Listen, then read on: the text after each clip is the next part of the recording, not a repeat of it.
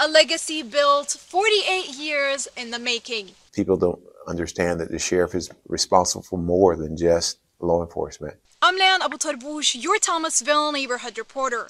As Sheriff Carlton Powell steps down from his decades-long tenure, I'm taking a step forward as the new sheriff gets ready to take the helm. Powell has been an enduring figure in local law enforcement, navigating countless changes in the community and the sheriff's office. But as Watkins prepares to lead, he's focused on continuity and making sure the work Powell started doesn't lose momentum. We have a lot of good people that's been with the sheriff's office for a long time, and I want to make sure that the right people stay in the right positions to have a smooth transition and a smooth operation. And until that happens, Powell's legacy will continue to resonate. He's someone I've looked up to my whole career. Captain Stephen Jones, who worked closely with Powell for over 30 years, tells me the change will be hard, but the department is built to continue its mission. There's no replacing him.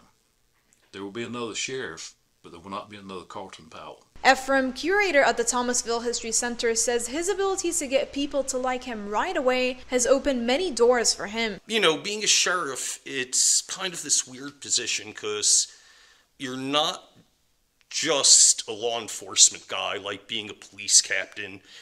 You also have to be a little politician.